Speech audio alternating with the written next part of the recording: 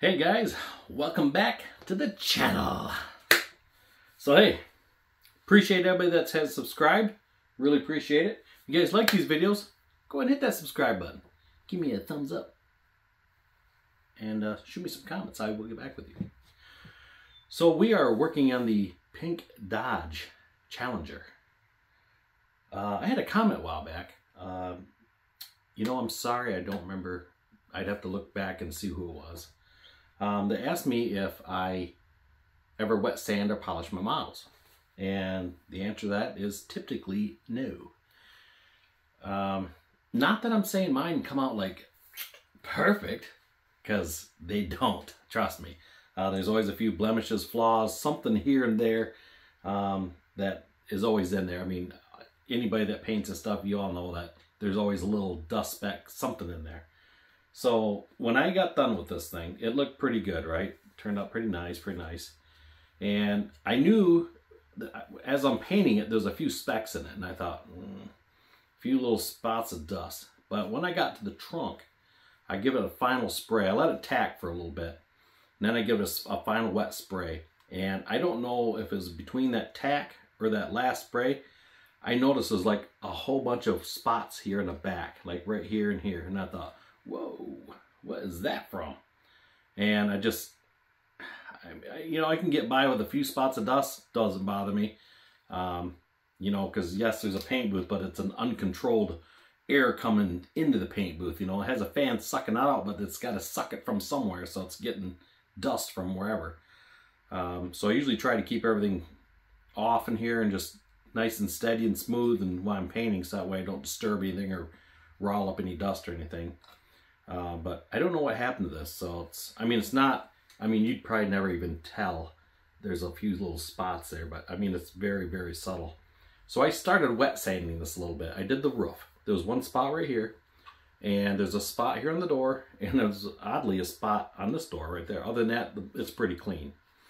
And I thought, I could get by with one or two spots, but man, it's just like 5 or 6 of them just, they look like some kind of star map, just, they're everywhere.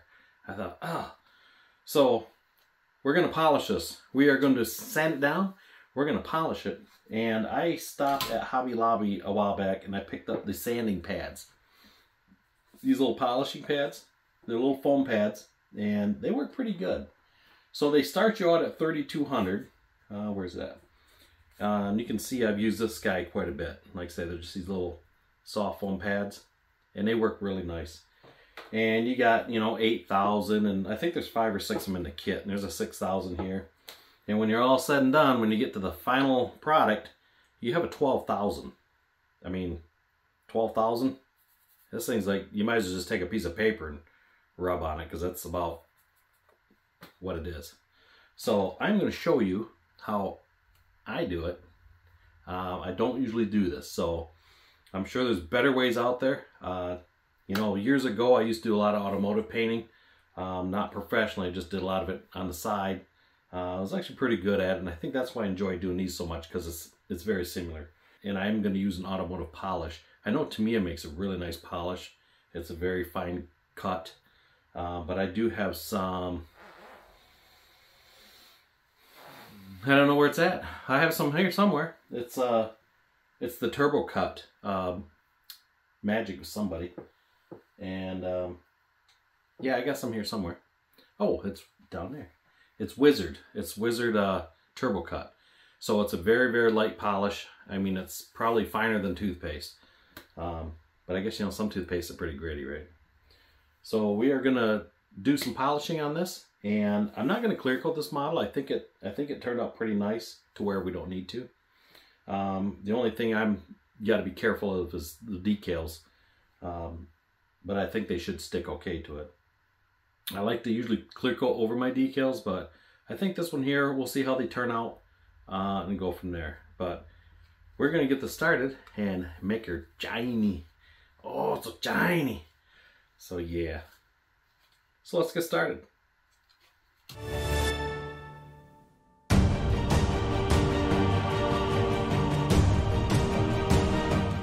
Alright guys, so like I said, we're going to give the whole thing a once over as I drop it and get it all nasty. The biggest thing is you got to really watch these high points, because if you're pressing down sand, well, you're obviously pressing down on top of here too, so you're going to take that color right off there. Next thing you know, you're going to be right down to nothing. So, I don't know if you can see that or not. Let me see if I can get her in the old camera. You look just right. Oh yeah, there you go. See those spots right there? There's a little bit on the back here and a quarter. So there was one on the roof here. I polished that out. 8 thousandths is the most I did on this. So my biggest thing, this side here is pretty clean. It's just the spot here, but obviously if I'm going to do this much of it, I'm going to have to do the whole car, because you will notice the difference. And obviously before you start, this is the MCW enamel, and this stuff's hard as a rock, so it may make it harder to sand being it has hardener in it. Like say I know in automotive, you didn't want to wait too long to wet sand it, because man, it could be really tough. So we are just going to give this a quick rundown, and I will do the sides somewhat, but I'm not going to do it as much as concentrated as I did the top and the back, because these are my spots I'm really looking at. So what we want to do is start out with our lowest number and kind of go from there. So we got Mr. 3200. I think this guy's getting pretty wore out though, because it's starting to show through a little bit. So maybe we'll skip that one and we'll go to the 36. And you always want to start at the little more coarser, so it does some faster cutting, and then you want to work your way up to the higher grit. Sometimes it's nice to have a bigger bowl, and you can just set the car right in the bowl and just keep the water continuously on it. That's almost the best way to go. I have a huge bowl here, but I have no idea where it went. After I moved everything in this room here, it's like, okay, so we're using this little dish that I found in my garage. So yeah. So basically, I say you want to stay away from these high points, and you know, it's nothing major. You know, just give her a little bit of attention, and just kind of work it and work it and work it. You want to check your progress, because like, you don't want to go too far with it, because then you will be repainting, like it or not. And you want to keep a lot of water in this. The more water, the better, because that's what helps lubricate it basically, and helps that slide along without damaging. Because the water also washes away your sanding, so it doesn't interfere with the next back and forth, you know.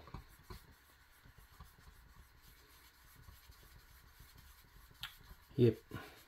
This can be very time consuming, so doing this is something you're gonna have to have some patience with. It's not gonna just sand out within 2 or 3 seconds and hey, we're done. I mean, it's not like that at all. So I noticed when I was painting this, I saw the spots in there a little bit, and I thought, you know what, I'm going to layer it on, because you don't want to have these models where they're very thin, because you're not going to have nothing to sand. So if you're going to wet sand, be it clear, paint, whatever it is, you got to make sure you got some good coverage on it, because once you get in there, there's nothing going to be left of it once you're done. I just got to watch my corners there. It looks like I'm a little thin there. Like I say, if she goes too thin, she goes back to the booth. Alright, let's see how that looks. Probably should get a microfiber towel. That'd probably work the best. Wipe her off good. So we are almost all of them gone. Let me see if I can take a look at the camera here. So let's see. So you can see they're almost gone out of there. So it don't take too long to do that. Let's go a little more. So at this point, I think we're going to switch it up here. What do we got? We got 4,000. Let's run with that guy. This one actually is, I don't know if I've ever used it. So this one will probably cut better than that 36. Yes, I can feel the gritness to it. I can feel it. So I just gotta be careful, stay away from those high corners. Like say, water is your friend with this. Like say, I should have it in a bigger pail or like a bowl, and just submerge the whole thing while I'm doing it. That is the best way to do it, because you want to keep that water on there and keep it smooth.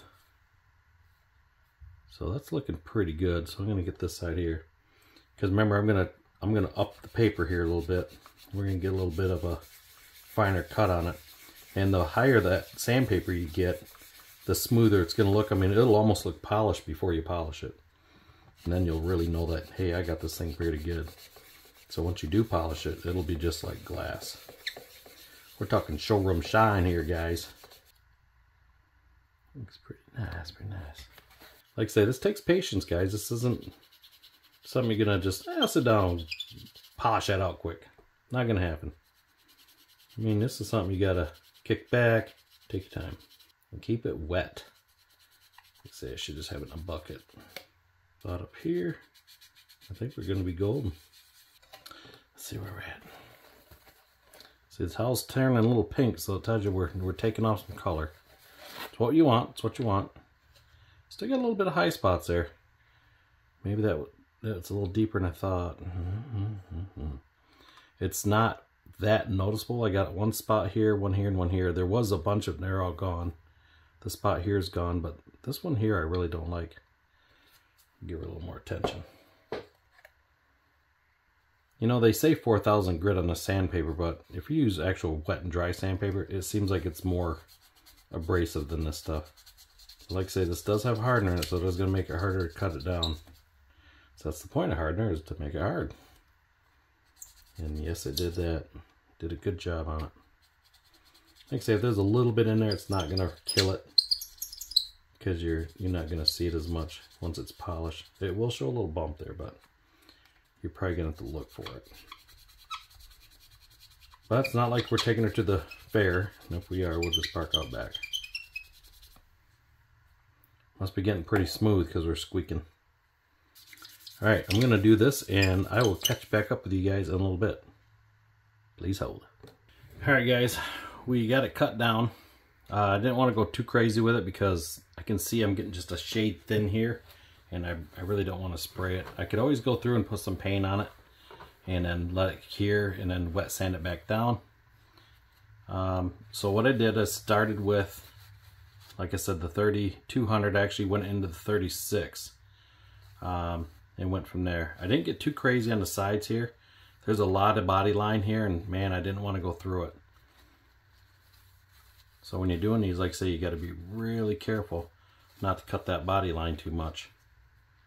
But my dust spots are pretty much gone. There's just a little tiny show of them. I'm talking a little tiny bit. But other than that, so I did hit it with the 1200. I didn't go crazy with it. But just see how it just wiping the towel with a little bit of water. See how that shine starts to come in already? So now we're going to try our polish on it, and we'll see how that turns out. But before you do that, you want to really make sure this is cleaned off pretty good. So we're getting this dried off. There's a few spots here I don't like, but man, I can't really sand it because that's right in that body line. I mean, I could probably finesse it a little bit, and I could probably go a little further on this, but you know, it's not going to be a showpiece by any means. Just my showpiece. I think I need another piece of paper towel. So it is polished down, or sanded down I should say. And we're going to put some compound on. Now this compound might be a little heavy for this. As meaning heavy, it might be a little much for it. So we're going to just do a little bit. They do make one more polish that's finer than this. I can't remember what it's called. I think it's called, this is actually called Finish Cut. I think they got one that's called Turbo Cut. And I think that one's just a little bit finer. So, well, we're going to give this a little try. Just see how it does. If it's a little too aggressive, then we'll stop and try something different. So I got me a microfiber towel here. And just don't want a lot on there, just a little bit. Get just a little bit here. Ooh, it scared me. But just a little drop on it. Well, it's kind of a big drop. No big deal. That's why we are going to level it up a little bit here. So basically at this point, it's just like waxing a car. Haha, yeah, model car. Same thing. So as we polish, that's going to get shinier and shinier. And sometimes you got to go over this a few more times and a few more applications. So you can see it's starting to polish out pretty nice. Like I say, I may need to get a different polish. This might not be what we're really after here, but I think it's going to work okay. Yeah, like I say, this is something that's going to take a little bit of time. I know there's little Dremel tools out there that got the little wheel on it, buffing wheel. That would actually be ideal. I actually have a Dremel, but I just never use it. And that would probably be the ideal thing to use for this. The more you polish this would luster right out really nice. Yeah, so see, that's looking pretty good there. You get that nice smooth crystal shine. So once you're through say like a coat of wax on that in the end, that'd look pretty good. So let me go through and polish the rest of this, and I'll show you what we got when we're done here. Please hold. So I did a little experimenting on what I have here at the house. So I started with the Wizard Final Cut. This is a medium cut. I mean, it's kind of after you do a wet sand on an overall paint job. Works pretty good. But this is kind of like a beginning cut to a finished cut. So they have one more. See right here, they say it's ideal to follow up with a turbo cut because it's a little smoother polish. So I think this is maybe just a little too much for this. So I forgot I had some of this. So when you're restoring headlights, this is a brand new bottle. And this stuff here actually works really well. This works really good. Like I say, I know there's other products out there that works probably a lot better, but this is just all I have here at the house without going out and getting anything. So I redid the roof here a little bit. So we'll give it just a couple more drops. And you definitely want to keep a lot of clean towels handy. So I just went out and grabbed a few more. I got a big old bag of these out in the truck. Go to Sam's Club, get a pack of 36 for like 14 bucks. It's pretty cheap. And like I say, just rub, just like you're waxing a car. So this here actually works very, very well. I'm actually pretty impressed with this. And I could have went a little further with the wet sanding. Like I say, the more and more you sand it, the smoother it's going to be. So you can see the towel's got a little bit of pink on it. So that tells me we're still cutting a little bit. But you can see how nice and shiny that roof is. I mean, that thing's like, it's like a mirror. I can see my hand in that thing like it's nothing. So yeah, that turned out, that's like really nice. And I mean, it's smooth as glass. I don't know if you guys can see that or not. But yeah, that's pretty nice. So I gotta do the side jet. I started a little bit on it, but you can see that trunk's got just a little bit of spots in it yet, but once I polish that down, you're probably not gonna see it as much. Took out the spot in the roof though, so that looks nice. So we'll continue a little bit more here. The other thing too you got to watch when you're using some of these polishes is it will take off paint like on your high spots. So you got to really watch, you know, you don't want to sit there and get too carried away with it and buff until it's down to nothing, because it will take it further than you want to go. So like that center spot on this side, I'm still trying to steer clear of it. I know I've hit it a few times, and yeah, I did get a little too far on that, but it's not something that's like gonna stick right out and be noticeable. So we're just gonna finish this up and see how it turns out. So let me finish the rest of this, and we'll give you a shot when we're done. Hold on. Okay, guys. So just a quick finishing up here. So I think this Mother's actually works pretty good. Yes, I know there's a lot of other products out there that's probably better. Like I said, this is just what I had here at the house while we're playing with it. And like I say, I don't do this normally, so I don't know the best product to use on the plastic for a model. And man, you guys could polish these things to the sky's the limit too. You know, it just depends on how much you want to sit there and polish and mess around with it. But this looks pretty good. I mean, I'd almost take this to a show. It actually looks pretty good. Almost. A few spots I'd probably like, yeah, I could work on it a little more. Like I said, I don't want to cut too far into it because I could be getting close to some of the body line where it's painting or coming through. So I'm thinking once you threw some wax on this would probably really pop with some wax. But I got a little painting and highlighting to do, so I don't want to make her too smooth where the wax or where paint won't stick to it. You know, I'm kind of nervous already with the polish. I might have to put some kind of cut the shine a little bit just so I can paint it. You know, I want to detail around the windows, and obviously want to do my marker lights and paint them, door handles, stuff like that. But yeah, that looks really nice. I put this on the turntable over here, and we'll spin it around and around and give you the overall look here, so that'll show it a lot better. So give me some fingerprints out here. We'll go from there. So basically what I started with was the 3200. Give it a little bit of touch and go till I got to that point where it looked good. Then I went to the 400, and then the 4000, and then I went to 8000, and then I went a little bit of the 12,000. I didn't get carried away with that. But like I say, if you guys really wanted to like go all out on these things, and I probably got I'm probably maybe an hour and a half in this. So it's, I mean, I know guys that spent like hours doing this stuff, and like I say, sky's the limit on it, guys. Just whatever you want to do. Like I say, I don't usually do this my models, but this does look pretty good. So let's put this on turntable and see what she looks like. Let's go over here. I'm holding the camera, so it's going to be a little more shakier. Yeah, that looks really nice. So like I say, it's about an hour and a half worth of sanding and polishing. And like I say, I could probably went a little further with it and, you know, really went to town on this thing. But my main thing was to get those dust spots out of there.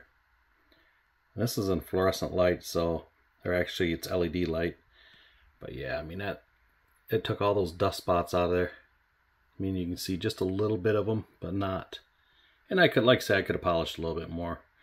But I'm telling you, I use this stuff here, and that, for what I have here at the house, this actually worked the best. And this is what you'd use for restoring your headlights. This comes in the kit for the headlight restore kit, you know.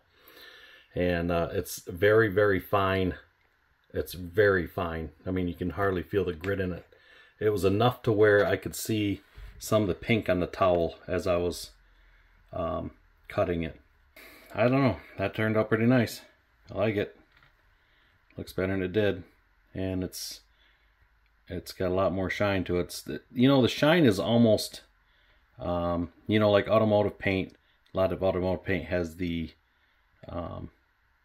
like the golf ball, the dimple look. And they do a lot of that because it reflects light. So wet sanding this down, you lose some of that, but you gain that deep depth, like ultra shine, you know, just that wow look to it, you know. So there you have it, guys. That's my take on the polishing. I mean, it turned out pretty nice.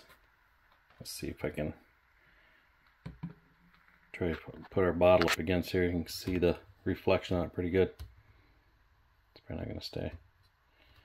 You can see that bottle in there pretty nice. So, I mean, it's like a mirror. But I'm sure out in the sunlight that would look pretty good. Like I say, I could throw a coat of wax in this yet, and I think it'd look really, really good. But I got a lot of painting to do on it yet, stuff like that. So I did burn it down a little too far right here. I could put a little bit of, just a little paint on there just to touch that up. But certain angles, like right here, you can't hardly see it. So that's just one of those things you got to be careful, stuff like that. But so yeah, so that is just a quick rundown on polishing these things, sanding them down and polishing. like I say, it's not a big deal to do it. Guys, I just don't normally do it. I just, yeah. You know, it does look nice. I do give it that. And, you know, maybe I'll start doing it. I don't know. I appreciate you guys watching. And like I say, this is just my take on it. And just these are the things I just had here at my house. I didn't go out specifically shopping to pick up anything special for this. I just use, obviously, automotive,